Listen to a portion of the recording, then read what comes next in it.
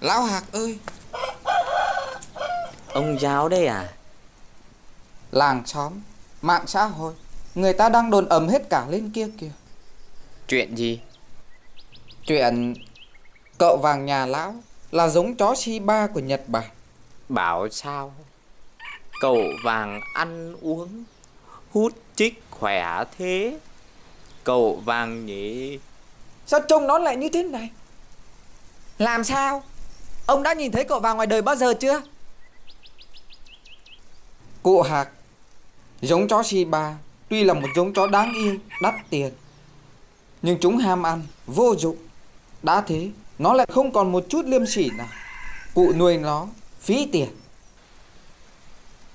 Không phải việc của ông. Phắn về dạy học đi. Mẹ con chó, mày ăn nói cho cẩn thận. Cái loại chó mà suốt ngày đòi ăn pate, uống sờ tinh như nó thì nuôi làm gì?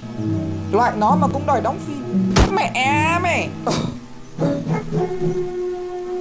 Ông giáo ơi, ông giáo ơi, cho tôi xin. Cậu vàng ơi, cậu tha cho ông giáo.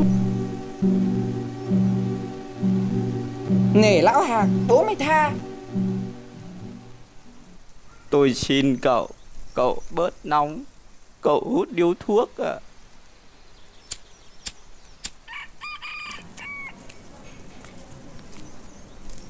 Lão chiều nó quá, nó hỏng rồi. Tôi cũng sợ nó lắm rồi. Rồi thằng con tôi trên mũ cao su về, cậu vàng sẽ giết nó mất thôi. Thế lão định làm như thế nào? Phải cho cậu vàng đi tôi ông giáo à. Ông giáo ơi, ông giáo đang đi tìm thức ăn đây à? Cụ Hạc phải không? Tôi, Hạc đây.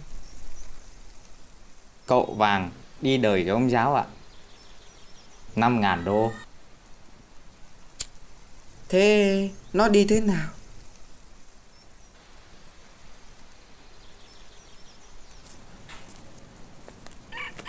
Cù cậu khôn lắm. Tôi phải lừa nó, rủ nó lên Trần Duy Hưng để tìm chó cái. Cù cậu đang phê thì thằng Mục, thằng Xiên vào trói cổ lôi đi mất rồi. Tầm này mấy thằng lý trường, lũ mọt dân, tuổi gì mà cà khịa tôi nữa. Bọn nó bướng thế nào được cụ?